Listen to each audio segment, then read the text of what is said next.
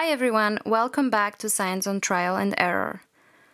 After a short vacation break, we are back with plenty of ideas how to make this podcast even better. We have new guests booked and a special episode coming with a focus on beginning your PhD studies at the times of pandemics. So follow us on social media to not miss anything and to share your thoughts. Science on Trial was created as a space for us scientists to share our stories.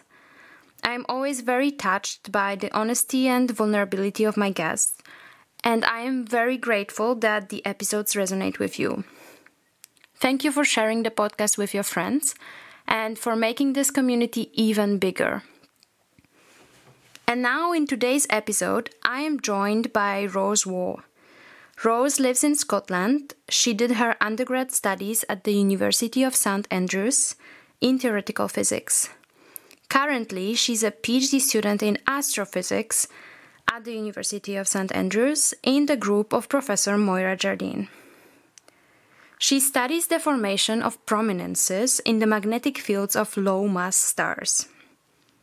Sounds enigmatic?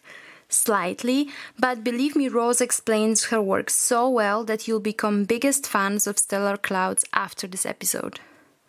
I was right away so impressed with Rose's enthusiasm to science. We've actually met over Instagram, where Rose is known as Astrophysicist Rose, and she shares her life as a PhD student and a mom of a toddler. She also draws fantastic cartoons to explain astrophysics and is very involved in outreach activities. I'm very happy that I had a chance to get to know Rose better and to hear her story. She is wonderful, and I'm sure you'll love her too. And also, we talk about space, so I don't know about you, but I was very excited. All right, here we go, episode 8. Please welcome Rose Waugh. Hi, Rose. Thank you for accepting the invitation to be on the podcast. I'm very excited that we will have a chance to talk about your work and your other activities. Thank you very much for having me. It's great to be here in the virtual world. Yeah. So how are you? You're in Scotland currently, right? Yeah, I'm a PhD student in Scotland. So it's supposed to be summer, but it's pretty cold today. But it's been very hot the rest of the week, so I can't complain. We have 35 degrees Celsius today here in Vienna. It's crazy. It's really so hot. I cannot even. I look at you in your sweater and I'm just like, it's so hot. Yeah, I know that you're a PhD student in astrophysics, and I'm very excited because we didn't have an astrophysicist here before. So how about we just start for now with talking a bit about your PhD work. I know that you work on stellar prominences, which is basically this clouds that form on the surface of star's atmosphere. Is that right? Correct me if I'm wrong. Yes, you've done a lot of research there. I get very curious. Yeah, so I'm in my fourth year now, I guess, of my PhD. So typically, like in Europe, that would be my final year. But because of the pandemic and things like that, I've had a bit of an extension. And I had a kid during my PhD as well. So that also has kind of extended the amount of time for my PhD. So I'm kind of a final year PhD student, but kind of not. And my research mostly focuses on mathematical models and simulating where these prominences, these stellar clouds that you were talking about, would form around kind of small stars. Mm-hmm. So I didn't do astronomy for my undergrad. And when I was in undergrad, I kind of thought like, oh, all stars are like pretty much the same, but like some are a bit bigger than others. Yep. And yeah, because it kind of feels like it should be like that, right? And I kind of discovered that this is not actually the case, as I'm sure probably lots of people know, but I didn't. Yeah, I put the caveat in that the stars that I look at are quite small stars. So kind of like, the sun is a relatively small star. Mm-hmm. These stars are I guess, similar to the sun, but they're a lot younger than the sun is. I look at kind of baby small stars. In the younger stars, are they actually occurring more frequently, these prominences? Is that the reason why you're looking at them? Yeah, they're quite different on young stars. And it's to do with the fact that young stars, they rotate a lot quicker than the sun. Mm-hmm. And this kind of makes them a lot more active. So they have a lot more kind of strange behavior, like these prominences. On the sun, these clouds are quite, I guess, relatively small, probably not small from our perspective as humans. Yeah, whereas on young suns, they can be like 100 times the mass and wow. Just much bigger in area as well. So they're kind of a different beast. These clouds, they have gas inside, right? And this comes from the star mass, or am I understanding it wrong? Yeah, so it's they're mostly made of hydrogen, as stars are mostly made of hydrogen. And it all originally comes from the surface of the star. It's kind of, like on Earth, the clouds that we have. Originally, the water has come from the surface of the Earth. Well, I guess the oceans, but it's still the surface in some sense. Yeah, in this sense. I did a bit of research. It all sounds very interesting. A little bit scary too, I must say, because from what I understood, the stars kind of eject parts of their mass into these clouds, and this can actually then also get out from the magnetic field of the star. Am I saying it right? Yeah, and this, I think, can actually do some damage. So can you tell us a bit more about this? How dangerous this is? How dangerous are these clouds? Yeah. I mean, thankfully for us, the sun has calmed down a bit, and it's, I don't want to say old age, maybe middle-aged. It's kind of chilled out a bit. It's grown up. These clouds aren't too scary on the sun.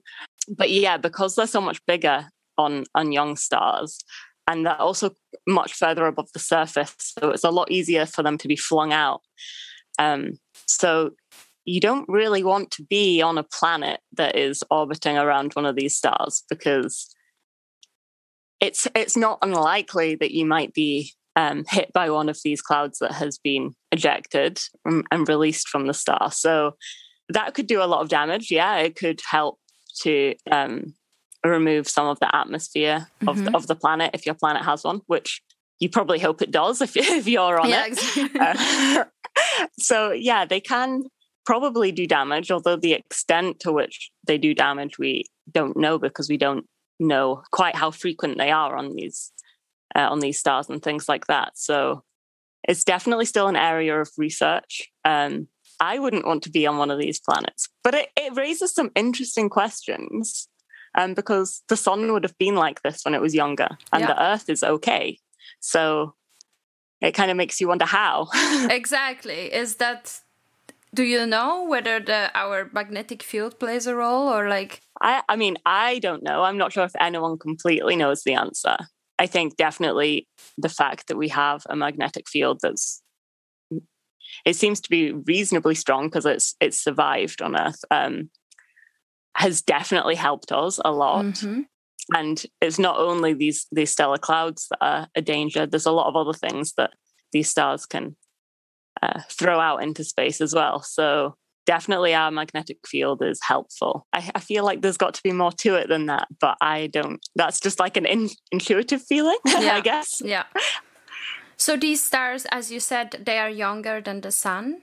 Does this also provide you with a way to look a bit into the past, how the sun could have behaved, and also to study a bit more the evolution of the stars? As you said, they are like lower mass stars.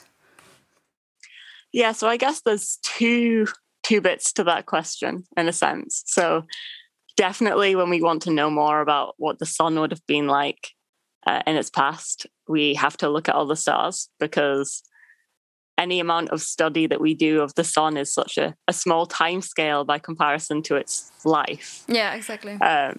So the only way we can really get some answers about its past is to look at stars that are otherwise very similar, but a lot younger, and kind of draw the analogy that the sun would have most likely been like this as well. And I guess in terms of evolution in general, we talked about how these prominences can be ejected, and that's taking away mass from the star. Yeah, exactly. And angular momentum. If your listeners are keen physicists, they've probably heard that scary term before. But basically, if they lose a lot of these clouds, it can make the star start to slow down. So it's not rotating as quickly as it would have been. And we know that lots of other processes cause this as well. But I guess learning about how much the prominences contribute helps us understand a bit more exactly how it would have evolved. Yeah, I get it.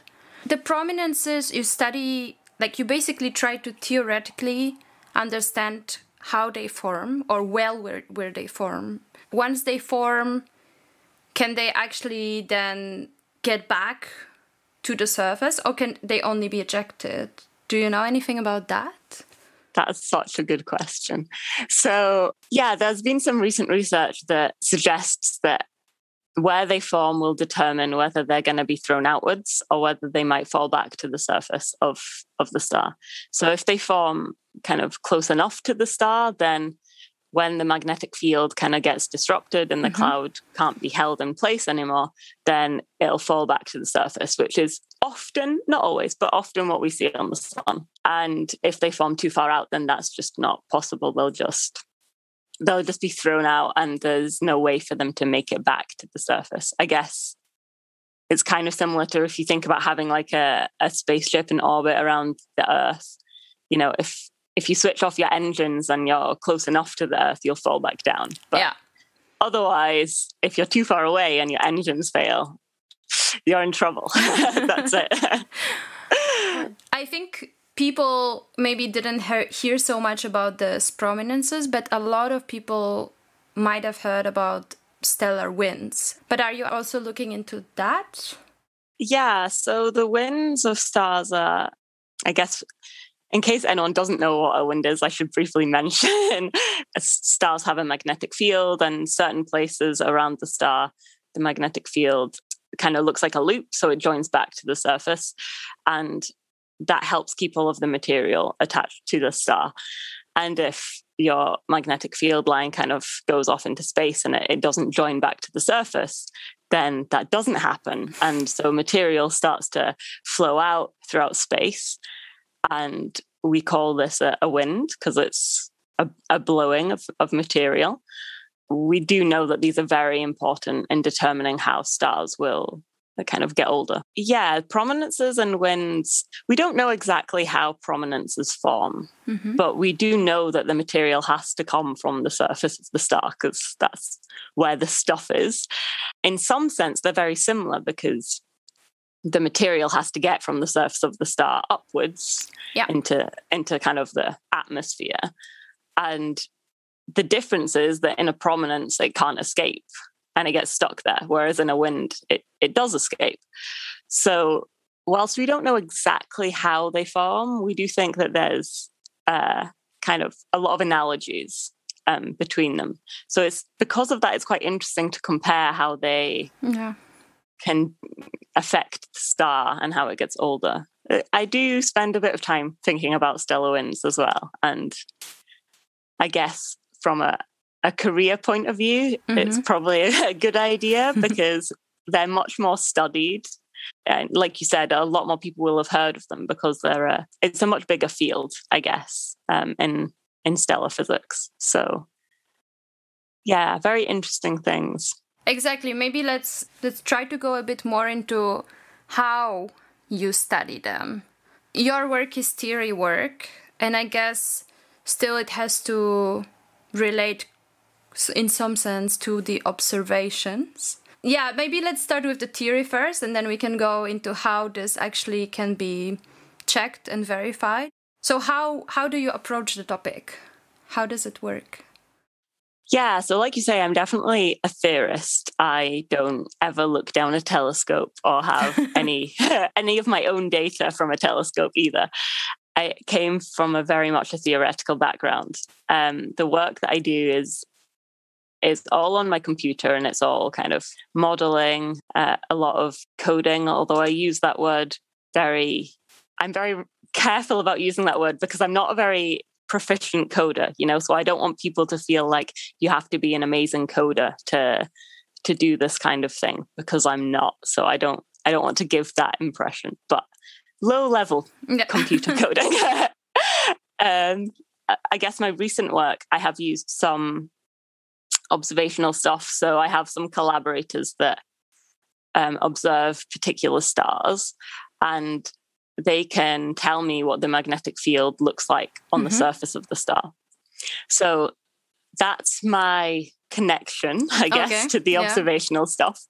And I use that to say, well, okay, that's what my magnetic field looks like on the surface. But what does that look like everywhere else? Because my clouds, they're not at the surface of the star, they're above the surface. Yeah. And so I need to know what the magnetic field looks like there. So I use a simulation to calculate that. And then I can calculate in which bits I will find a cloud. And I guess at that point, that's when you start to kind of get some theoretical data that you can then compare to your observations.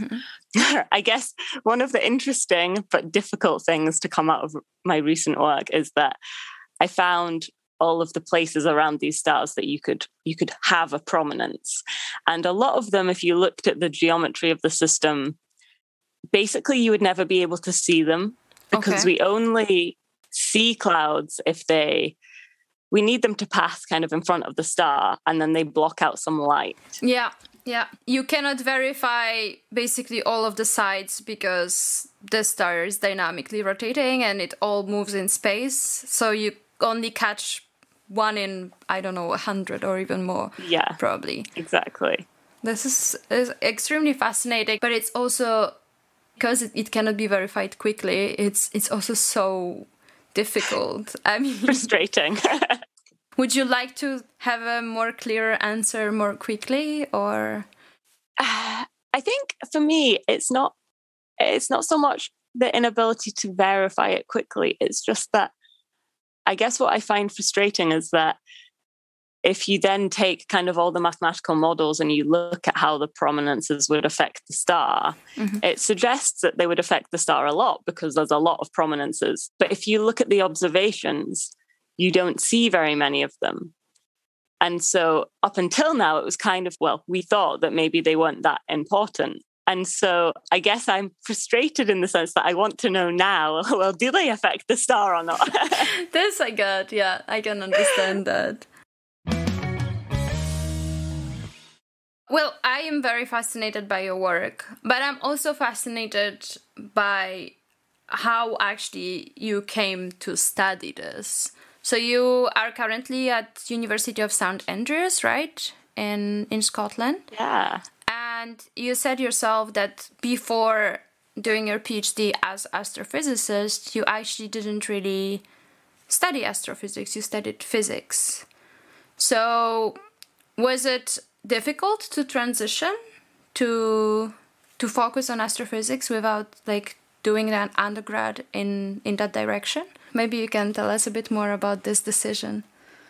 Sure, yeah. Yeah, I like being asked this question because I think it's very easy for people to feel like once they've picked their undergrad that they're completely narrowed into a subject. And I really feel like from my experience personally and other people that I know that that's not the case. So I like to reinforce that whenever I can. I did physics for my undergrad. Specifically, I guess I did theoretical physics. So I definitely came from a more kind of physicsy background. I did do a couple of vaguely related courses in my undergrad to astro. So I had a little bit of exposure to it, but I wasn't, I definitely wasn't an astrophysicist. And I always felt like, oh, I'll never be able to get into the PhD I want to do now. Yeah. Because I haven't done astrophysics. And a lot of other people that I went to university with did do astrophysics. So I thought that this was very much the route you had to take. But it turns out lots of people don't do that. Lots of people do physics or something else, maths or, even engineering sometimes, and ending up on that route. There are two things that make it, I guess, challenging. First of all, there's then like I don't want to call it like imposter syndrome, because I guess you are different to other people in a sense. Yeah. But there's that feeling of like, I don't belong here. I don't fit in because I haven't done it the right way, even though there is no right way. So that's kind of the challenging thing, I think, is overcoming that. It's not so much. It's not external. Anything else. Yeah. Yeah. Okay. Yeah. I mean, I had to pick up some stuff, I guess, some knowledge that I didn't have, but equally I had more maths background than other people. So everyone just has different skills. I don't feel that I'm suffering in my PhD because I don't know about galaxies, which I would have learnt about if I'd done astrophysics. Sure. So you're saying that like you always had an interest in physics, or as a kid, did you actually like something else? Did you like the astronomy also before, or was it more something you picked up during studies and it just seemed very interesting?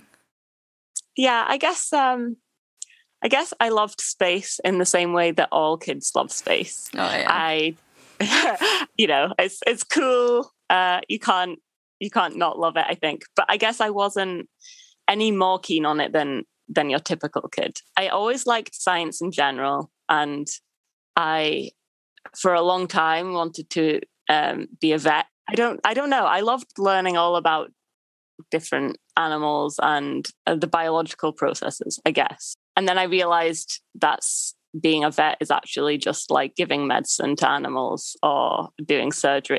There's not, once you've stopped studying, there isn't really any science, you know what I mean? Yeah, I get it. I grew out of that one relatively quickly, I guess. Then I found kind of a love for chemistry at that point, and then I realized the chemistry that I liked was actually physics, but I didn't have the words to describe that. I guess I must have been in the middle of high school at this point. Yeah, I guess that was where my love of physics came from, and at that point that was what I wanted to do as my undergrad, with the regular worry that maybe I didn't want to do that because everyone else in my class was a guy. Yeah, you're exactly. So. I wanted to touch on that. We've had actually a girl physicist here before. She is working on quantum physics, and she also mentioned that while she was studying in Russia, most of her class were guys, and she actually encountered quite a lot of comments about not belonging there, like it wasn't really a place for her. So I was wondering your experience in Scotland, and throughout your education, how was it? Were there any comments, and were there any situations in which you felt like as a girl you don't really belong? I think so I definitely felt it in high school. I think there were maybe 3 or 4 of us in my I guess I don't know what the equivalent is, but the kind of like the first set of exams that you do in high school. In Scotland, we then do these things called hires, which are basically the exams you need to get into university. By the point I got to my hires, there was then only, I think, 3 of us. And by advanced hire, there was then, I think, 2 of us. So slowly getting picked off more and more. And yeah, I felt it then. I felt like I stuck out as the odd one out. You know what I mean, I think. Yes. So, yeah. And then because I kind of felt like I had this experience at high school, I was very careful about where I went to do my undergrad. And I specifically chose to go to St Andrews for my undergrad because when I got there were a lot of women doing physics that I saw about the building. And I asked one of the people at the open day, what was the gender balance for their undergrads. And I can't remember what numbers they gave me, but it was pretty balanced, really, for physics. I think it was like 40% female or something, which is a lot more than a lot of places. Yeah, exactly. So that sold it to me, really. And that was why I went where I did. Yeah, so I think that helped my experience. But that doesn't mean that I haven't experienced these kind of sexist things.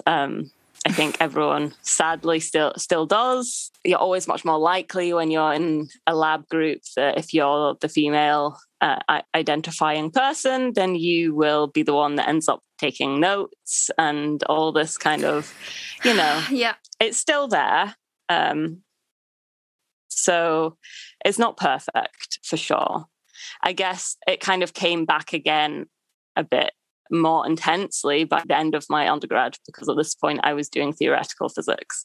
And I guess the other person that you were speaking to in quantum physics has selected an area of physics which is notoriously male dominated. So I felt this in my quantum classes, that there were fewer of us, and there were also fewer female lecturers in this area of physics and things like that. Yeah, it was another driver towards me doing astro, because in my department and in a few conferences I've been to was a slightly better gender balance in the areas of astro that I was interested in.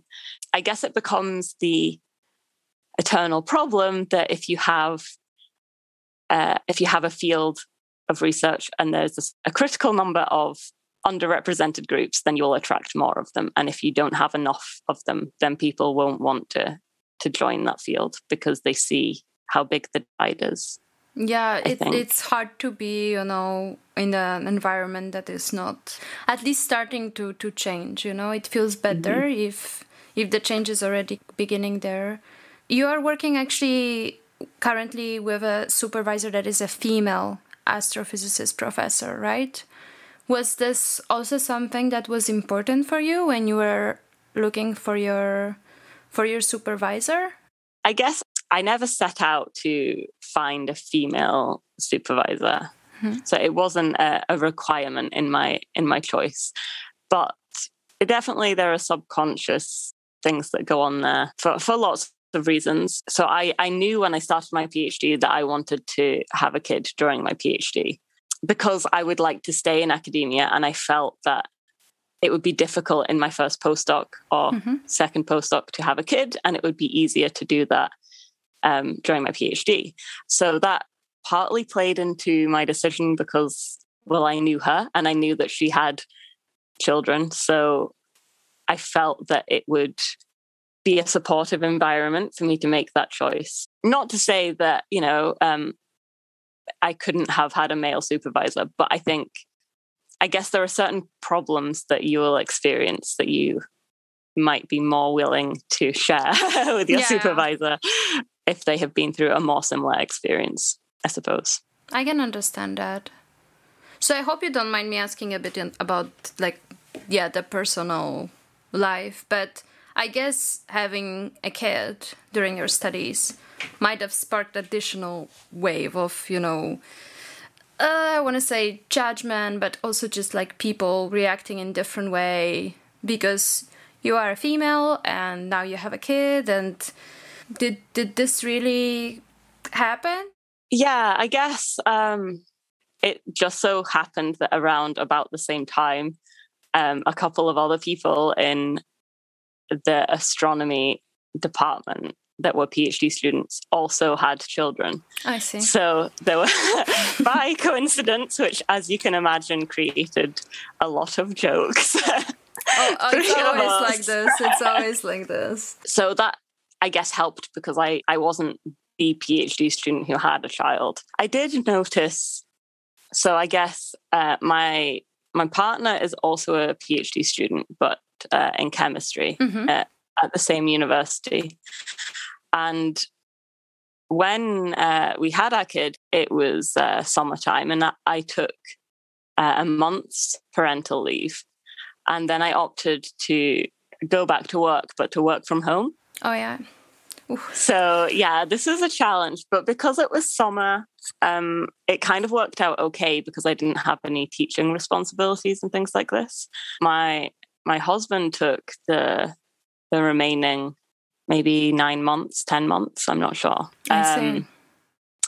And this was a very interesting experience because seeing the reactions of the department to both of us was interesting. You know, he was hailed as such a modern parent and isn't that amazing, etc. And I raised eyebrows coming back to work a month after having a kid, as if that was not possible, despite the fact that men often only get 2 weeks leave. You know, I know that maybe physically I have maybe done a bit more, but I had a very easy pregnancy and a very easy birth. You know, I didn't physically need any more time off. Obviously, it would have been nice if I could also had more time off, but that's just not how life works, right? So, yeah, it was very interesting. And, you know, even people who were very supportive of me, there was still a subconscious thing going on, which I found very interesting to interact with. I think because we'd made this decision between the two of us quite early on, and we were very happy with the decision. I didn't kind of upset me, but it was very interesting watching people. I kind of feel like sometimes new mothers can't do right for doing wrong. You know, no matter what decision you make, it's the wrong one for someone. You will be judged that you don't spend enough time with your kid, that you do things a different way, you know? I mean, honestly, sometimes I feel like there is no right way anymore.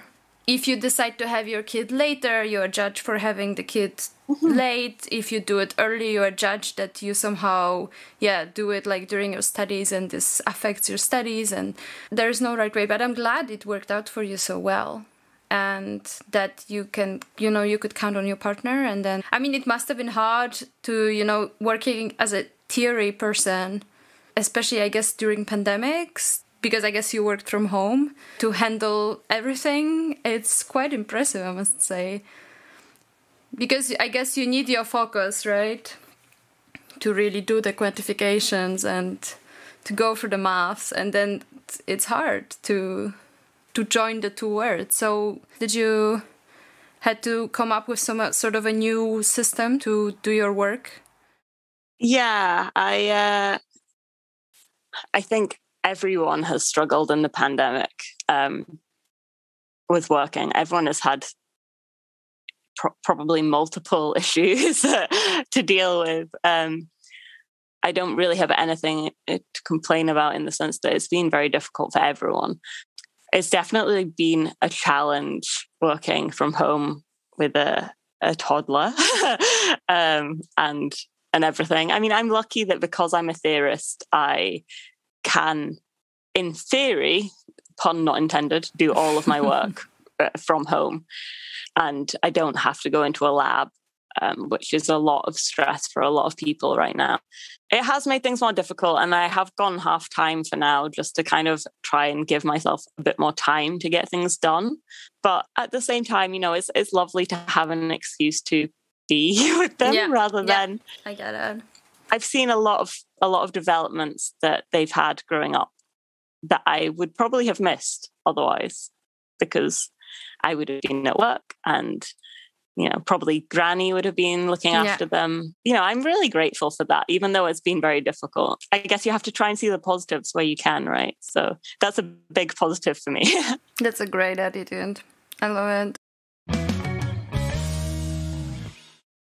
So you mentioned that you are also engaged in teaching as part of your PhD. And from what I saw on your website and I was reading, it seems like you really enjoy this part of the PhD and also just engaging in outreach activities. And it seems like it's an important part of who you are. I wanted to ask two things. One is, how do you find... being a teaching assistant during university courses, and do you enjoy it, and do you like that opportunity? And then I would like to go a bit more into more of a public outreach ideas that you have. But let's start with the university.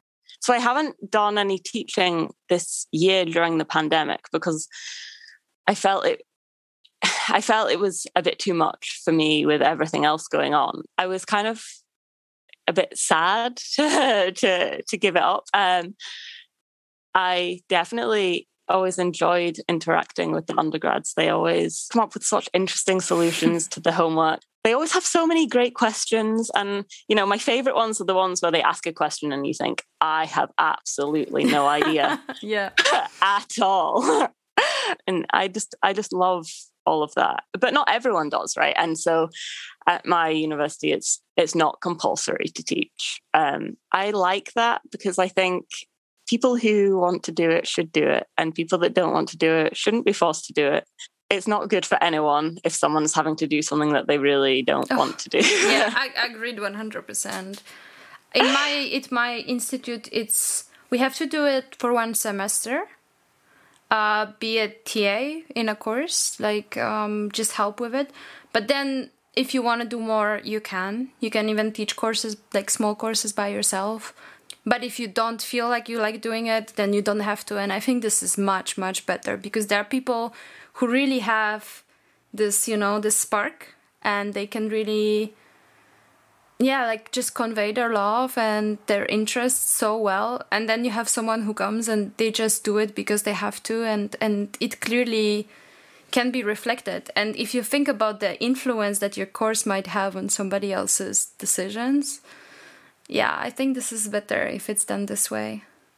So what about your public outreach activities? So on Instagram, your account is pretty big, I must say. And I really love it. For the people out there who want to find you, your nickname is Astrophysicist Rose. Yeah, I actually found your account a while back, and I loved when you started this graphic series where you explain some physics term with your own drawings. It's kind of like a dictionary thing, right? I think it's really cool. And I was wondering, where did the idea come from? Why did you want to start doing this? So I guess I've always felt that outreach is very important for lots of reasons that I won't go into because I feel like you could make an entire podcast out of that alone.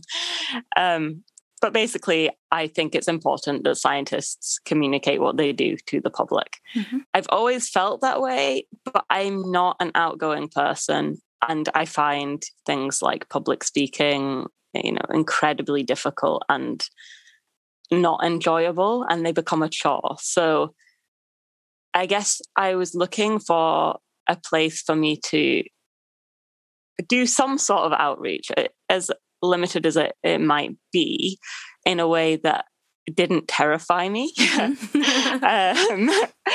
So I started an Instagram account quite a while ago. And initially it was just kind of talking a bit about what I did, I guess, with my life as a PhD student in astrophysics. And it kind of developed quite a lot, really, over the time. And I guess the cartoon aspect came from, so because I'm a theorist, I often am trying to visualize what I'm doing with some maths or with a bit of code. And the easiest way to do that is to draw a picture, right? So I'm often drawing pictures for myself. And I kind of realized this was a way to make things accessible to people, right? Definitely. People see a picture, and I guess the saying of a picture paints 1,000 words. It helps people understand. That's exactly why I was doing it for myself.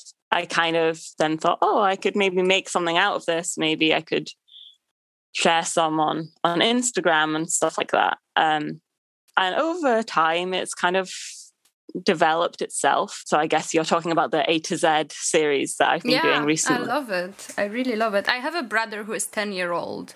And, I'm just looking forward to seeing him soon, hopefully, and showing this because he loves physics. For him, physics is the coolest thing, even though he still doesn't have classes in physics. But he is so good at finding some information on YouTube, even though he's still quite small, watching a similar way videos, like cartoon videos, and then he explains to me stuff, how electricity works or like how gravity works, and I'm just so impressed because this kind of medium, really, the way that you do it, I can see that being easily translatable to adults, but also to like really smaller kids who can really get the idea relatively quickly. So, yeah. Kids are so bright. Yeah, I know. Like, they pick things up so quickly. And I wish I could do that. Like, I see kids and you kind of like explain something to them. You think, oh, maybe that was a bit complicated. And they go, oh, I see. And they explain it back to you. And you think, I wish I had understood that quickly. I guess it's something about not feeling like there's a lot of limitations to the word, taking everything and observing and just having much less, I don't know, like borders in your head that limit your way of thinking about stuff. It's just amazing. In your future, do you see yourself doing much more of this, like working with education and the outreach? I know that you are now working on some courses for high school students, right? So I have been working with a company called Space Science LLC, which is a new startup. And they are creating some various types of astro courses for high school students. It's going to be launched in the US to try and introduce high school kids to some kind of astro related ideas, various things, from like engineering side of things all the way to like biology side of things. Yeah, I've been working with them and really enjoying it. I guess it's kind of the next step from kind of doing cartoons that go onto Instagram to kind of targeting a bit more. I just love everything that they're doing as well. I think it's really fantastic. So it's nice to feel like I'm putting my time into something that's going to make some sort of a difference, you know? I've been enjoying that. And it has got me thinking, well, what am I going to do next? The event horizon of the end of my PhD is up and coming. With every passing day, I'm starting to feel, oh no, I'm going to have to get a job. I'm not really sure exactly what I want to do, but I definitely feel education related things are incredibly important. I love sharing science, particularly astro, but science in general, with people. And I would love to do some more research as well, but we all know that, well, all of us in academia know that postdoc positions can be quite a competition and things. So I guess I don't want to have my heart broken. But you are considering a postdoc as a possibility. Yeah, I would love to do one, at least, just to kind of, because I did my master's project in the same department that I did I'm doing my PhD with. I guess to clarify, I did what you can do in Scotland is an integrated master's. So you do your BSc and your master's all in one. I see. Which makes it a lot cheaper. So a lot of people choose to do that. All of the research that I've done has been in one place and I've loved it. But I guess I would like to work with someone else at least once just to see what it's like. There are always the added complications of, I was going to say the 2-body problem, but I guess now with the child, the 3-body problem. 3-body problem. I completely understand that. My husband is also in science and it's always, it's tricky. Okay, so we talked about your work, we talked about the public outreach.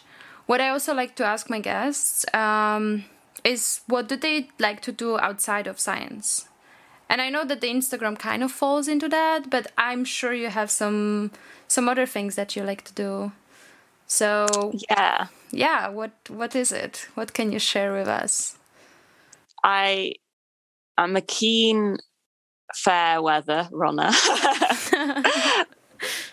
I do enjoy running, or I enjoy having been for a run. I don't really enjoy the running bit, but I only enjoy that when the weather is vaguely acceptable. So I haven't for a couple of weeks been doing that. It's been too hot for me. I don't like running when it's too hot.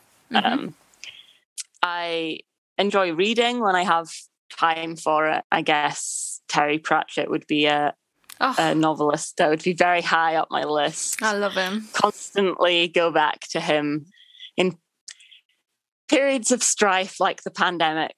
I find his writing very comforting. So I would rank that highly. I love him as well. The intelligent humor, just like all the grotesque play on the word around us. It actually makes you feel a bit lighter. I can get it, definitely. Yeah, I guess that would be another hobby of mine. Right now, most of my spare time goes into being with my toddler, who keeps me very busy. And I also have a puppy as well. So wow. That combination. What a combo. Yeah, I can imagine. Entertaining. Yeah. So, yeah. This is already quite preoccupying. We talked about cool stuff and cool science. What I also like to ask my guests, and I think this is something that really is important to realize, are the things that don't work out in science very well and don't work out in academia very well. So I call this part a room for improvement, and I'm always very interested what my guests find to be particularly timely or particularly lacking, either in their surroundings or just in general in the scientific world, in the academia. We mentioned a bit about the gender representation in science, and I guess in physics this is especially true. But so we can either talk about that a bit more, or maybe there's something else that you have in mind that you would like to touch upon. I mean, I guess there are issues in all lines of work. I think in general, and I guess it also encompasses kind of the gender situation, the thing that I find challenging about academia, not that everywhere else is perfect, but is that it can be quite inaccessible to people, whether that's, feeling underrepresented, so feeling like physics isn't for them because they're female, or, whether it's more, I don't know, tangible, if that's the right word. Lab spaces often are not very accessible. If you have, if you're in a wheelchair, for example, often you are locked out of doing PhDs or research in places because you can't get into the lab. And there are accessibility issues everywhere. Yeah. I find this a challenge. I've sat on the Equality, Diversity and Inclusion Committee in my school for quite a few years. And not that I don't think that my school was particularly resistive to change, but one thing that I have found in general in academia is that people can be very, very set in their ways, and there can be resistance to doing things a different way. An example that is not, to some people, a big deal is at my school, in my department, there has in the past been a lot of resistance to putting lecture notes online for people or recording their lectures and having them online. And now we've been in a pandemic and they've been forced to do this because people cannot physically come into the building. And, this is very common in a lot of departments. It's not specific to mine. I know it from Poland as well. And I find myself rolling my eyes, think of all the time you could have saved if you'd already done this before because there was a demand for it. And it's not such a big thing. It's not like you have to change the entire infrastructure or, you have to get more money for it. It's just a tiny tweak that could have... Yeah. And it's so frustrating because if you are an able-bodied person, it's still helpful to have the lecture notes online. Of course. So it doesn't hurt anyone. It can just help. Yeah. but it discriminates against people who, have any form of disability that means that they struggle to write the notes down quickly enough, or have any form of anything that means that they might not be able to turn up to lectures all the time. Exactly. They're being penalized because you don't want to put your notes and recordings online, etc. And that's just like a drop in the ocean. Yeah. That's like an easy thing to do that people resist doing. I find the accessibility issues very frustrating. Yeah, there is this attitude of, saying, but this is how things have always been, and it was great, so why would we change that? And I think this is an ongoing discussion in so many places around. I had similar thoughts when I was in my undergrad in Poland, in Warsaw. Yeah, I was very frustrated with this, I must say. Like, you want to change some small stuff and you just hit a wall that is not even... It doesn't even make sense. Like, if you think about it, I'm actually very happy in Austria. I feel like here it's different. And I don't know whether this is because the institute I'm working in is also relatively young, and it's kind of trying to embody a lot of, more inclusive values. And you can see that. I mean, of course, every place has its, downfalls, but I actually feel like at least there is an openness to change and like to suggestions. But I feel like at universities it's harder because they've been there for a longer time, and you get relatively low influx of young professors. Because when you become the professor at the university, I don't know if it's like this in Scotland as well, but like you can be the professor forever. There's not such a high chance for young people to become professors with a permanent position because these places are occupied. Yeah, it leads to issues, I think.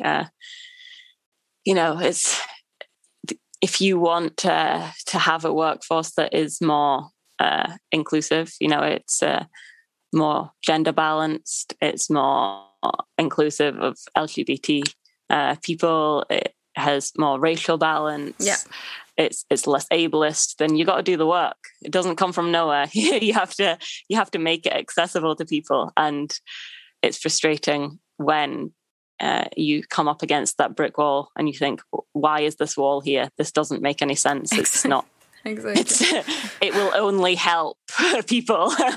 I agree. Okay, so I guess we are coming towards the end. Two last questions that I like to ask, and I think this would be cool to hear from you about. If you would have a gigantic amount of money, or you had like all the opportunities that exist in the world, what is the experiment or the kind of work that you would like to do? Yeah, if all the doors were open and there were no real world limitations, what would you like to do? Is this out of anything, or is this specific to my research? No, it can be anything. I'm actually curious what is close to your heart. I guess right now it's very difficult to think of much apart from the pandemic. It's been going on for so long and causing issues for so many people in so many ways. I'm sure some of which I can't even comprehend.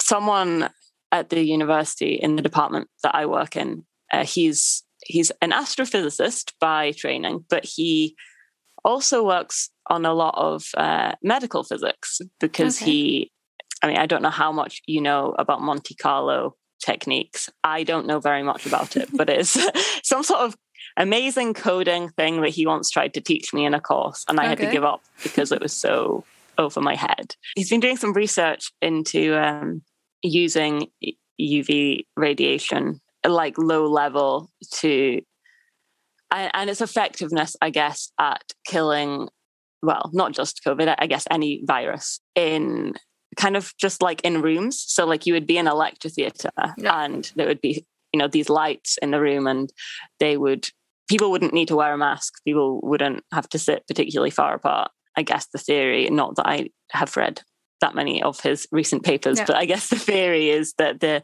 UV radiation does the damage to the virus before it can infect anyone, before there's enough of it built up to infect anyone. You have to obviously be careful about the energy of your UV radiation, because you don't want to make anyone in the room ill.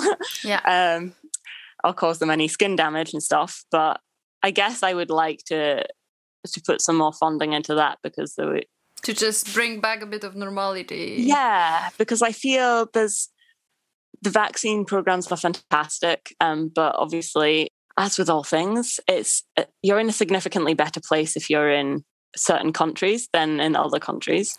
And some countries, not that I have strong feelings on my own or anything, but some countries have spent a lot of money buying a lot of vaccines that other countries also needed.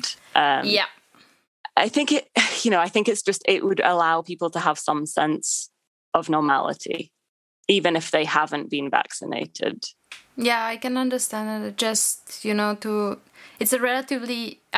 be a relatively easy fix, requiring way less money just to put into play. And obviously, I don't know exactly how long you can sit in these environments, but that's, I guess, what an unlimited amount of funding and research could find out. Allow us to know, I don't know, to make this perhaps feasible in some way, even if it is for a limited amount of use that you could individually have from it. So yeah, it's not astrophysics. I love it still. I feel like it speaks very highly to what you find important, and it's good. I think this is nice. I love it.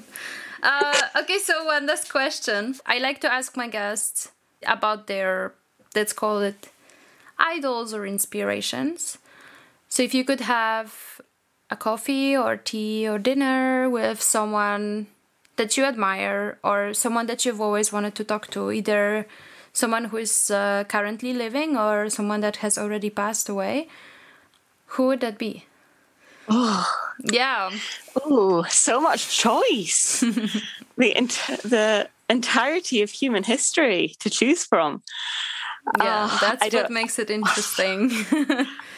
I guess I wouldn't want it to be someone from the past that I look up to too much, because I wouldn't want my feelings on them to be... I wouldn't want to be disappointed. So I guess someone that I would like to have a coffee with is Jim Al-Khalili, who's potentially someone that your listeners might know of, in case you haven't. He's a theoretical physicist. I think he's still at the University of Surrey, I think. And he does a lot of outreach. He's written books, he's done lots of radio plays, he's done a lot of TV shows, been to a lot of science festivals. When I was quite young, I think I must have been about 13, I went to the science festival in Edinburgh, and he was at one of the events that I went to.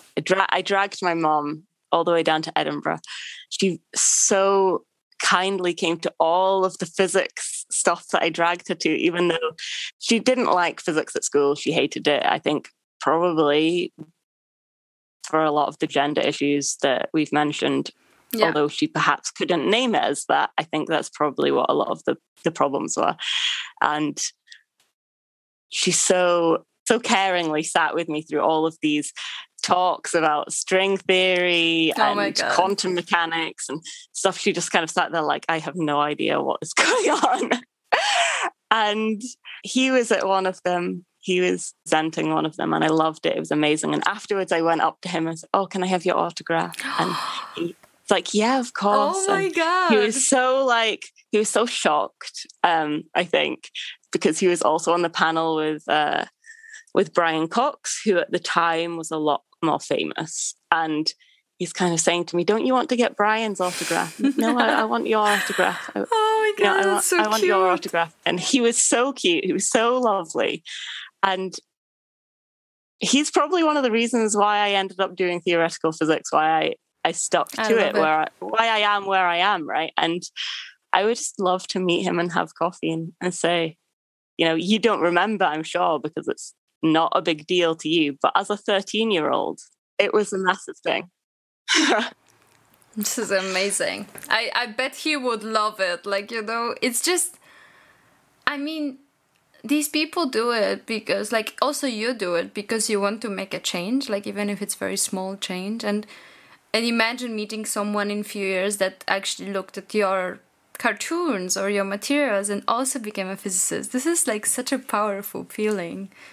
I love it. If I can do that for one person, then my job is done, right? Exactly. This is important. So. It's important. Well, I hope you get a chance to meet him. Who knows? Yeah, we'll see. I'll tweet him with a link to your podcast. Exactly. Hey Jim, do you want to meet for coffee? He should definitely do that. I'm very happy we had a chance to talk. Honestly, it's been most inspiring. I feel like your love for science is really contagious, and I just love it. I really love it, and I wish you all the best, both with your work and defending the theses and dealing with all that, but also whatever you decide to do for the future, I'm sure it will be great, and I hope you can still do what you love most. And thank you so much. Well, thank you for having me. I'm really looking forward to seeing the final edited version without all of my internet issues. And and also I'm looking forward to hearing all the other ones, all the other episodes, because it's just so refreshing, hearing people talking about their experiences in science. Like, for me, it's amazing. I get to meet people and, I get to hear their stories. But I also find it super cool when people reach out and they say, this resonated with me so well. I also was in this spot and it also happened to me. And it just feels, like you can reach people and it's just so cool. And, science is also super cool. And I feel like due to the pandemics, we don't interact maybe as much as we would in normal situations. So I'm glad I get to do this, and I'm glad you are my guest. Thank you, Rose. Thank you, and I hope we stay in touch. Thanks.